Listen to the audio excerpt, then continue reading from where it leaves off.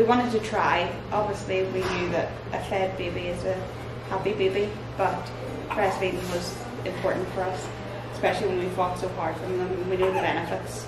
We both decided that it's something that we would try. My role is to educate and support both staff and families with all aspects of feeding throughout the neonatal journey.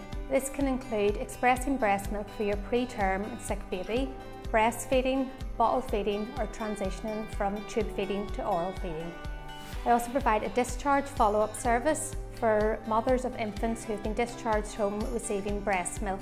This has proven a vital service for parents and has certainly eased the transition from the neonatal unit to home. Everybody's checked on me, there's been no pressure for volumes. They've tried to make me relax a bit more and to support me, having them guide me through it rather than me feel the pressure of having to make all the decisions.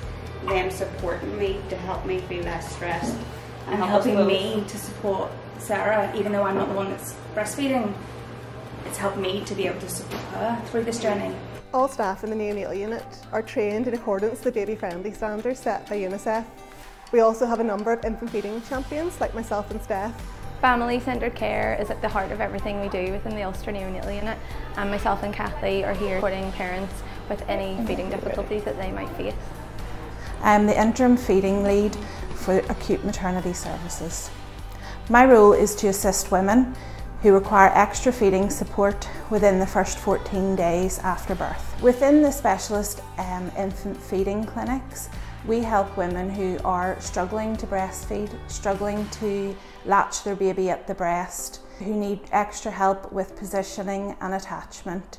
It's so important for other mums out there to know those things and to be educated on it so that they can make the right decisions for them.